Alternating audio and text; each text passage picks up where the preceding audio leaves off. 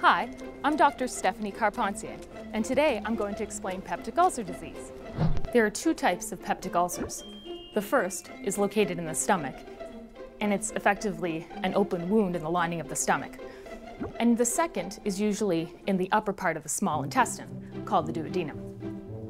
Peptic ulcer disease is most commonly caused by a bacteria called H. pylori.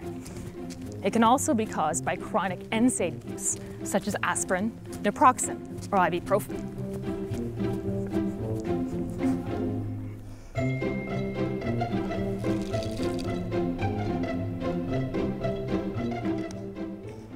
It's important to note that spicy food, stress, smoking, and alcohol consumption don't cause peptic ulcer disease, but they can make symptoms worse.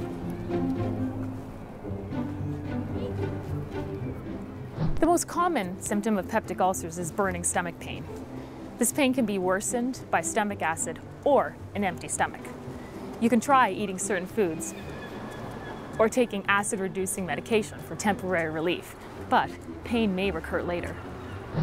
Peptic ulcer disease can cause symptoms like nausea, vomiting, weight loss, or lack of appetite. It can also cause severe symptoms like blood in the stool, shortness of breath, or weakness. In those cases, it's very important to contact your healthcare provider. To diagnose peptic ulcer disease and its causes, your care provider may order a stool sample, laboratory testing, a series of x-rays, or even an upper endoscopy. Treatment of peptic ulcer disease includes eliminating H. pylori, reducing or eliminating anti-inflammatories, and antacid medication. Peptic ulcer disease can be managed effectively with the right medical plan and by keeping your healthcare provider informed about your condition.